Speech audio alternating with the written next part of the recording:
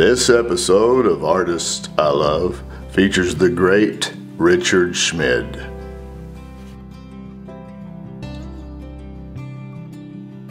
Born in Chicago at the height of the Great Depression, Schmid's first influence was his maternal grandfather, Julian Oates, an architectural sculptor.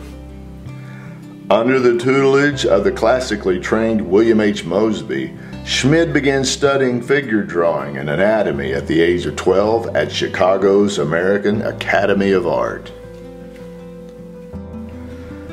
Mosby was a graduate of the Belgian Royal Academy and a technical expert on European and American realism.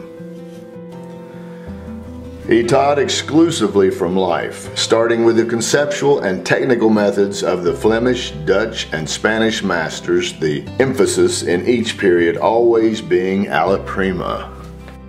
Schmid completed his training as a realist painter at a bad time, the mid-1950s, when the style was very much out of vogue.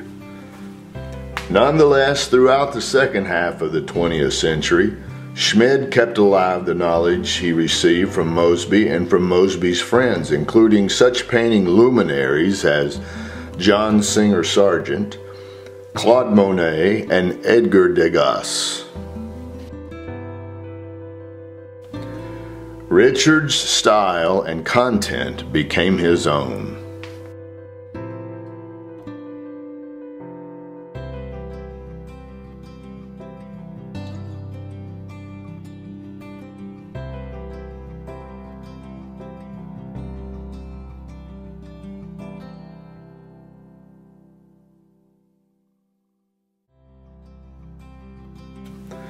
A gifted teacher himself, Schmid has generously shared his knowledge through his books and by mentoring young artists.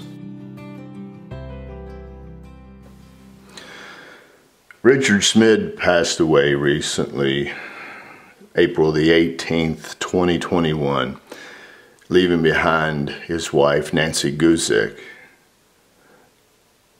I've watched many videos with Richard giving demonstrations and paid close attention to him through the years because I've been a fan of his since finding his art. If there's one thing for clear that comes through clear, it's that he and Nancy were crazy about each other. She comes across as a great person. I've had a few interactions with her on social media. She seems like such a class act. Sorry for her loss, that is for sure. Richard will be greatly missed. He has inspired so many. A lot of the young artists that I consider today to be on the up and coming have been inspired by and taught by, mentored by Richard Schmid. Just a few is Dan Gerhardt and Michelle Dunaway, Scott Burdick and his wife Sue Lyon, just to name a few. And his great book has reached all of us, his great art. He will be sadly missed.